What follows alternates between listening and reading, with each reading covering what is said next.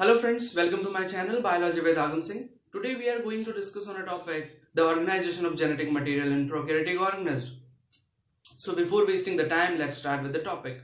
First and most important thing about the prokaryotic organism is that they lack nucleus. The nuclear membrane is absent in them. So the genetic material RNA and DNA is present in the free floating state in the intercellular fluid or in the cytoplasmic matrix. The genetic material in prokaryotic organism is single cyclic double-stranded chromosomal DNA. That is a structure of chromosomal DNA in which this is single, that is unique in particular cell, that is, and cyclic and double-stranded chromosomal DNA which is present in the cytoplasmic fluid or intercellular matrix. The most of the genes in prokaryotes are stored in the small circular DNA that is known as plasmid.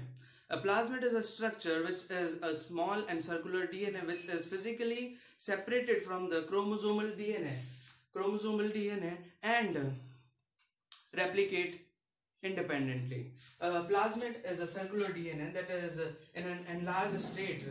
It shows us like that. In prokaryotes, planktogenic supercoiling is present. That is just like that.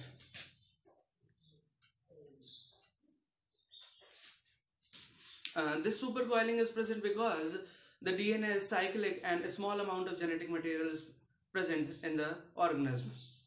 Let's talk about the chemical structure of the nucleoid.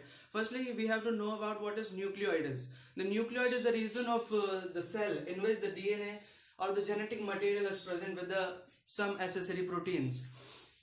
The content of the nucleoid is that 60% of DNA is present in the nucleoid and a small amount of RNA and proteins are present.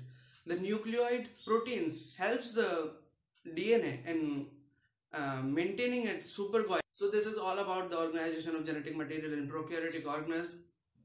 If you like the video, give it a thumbs up and put some comments in the comment box if you have any doubt, and subscribe the channel. Thank you so much.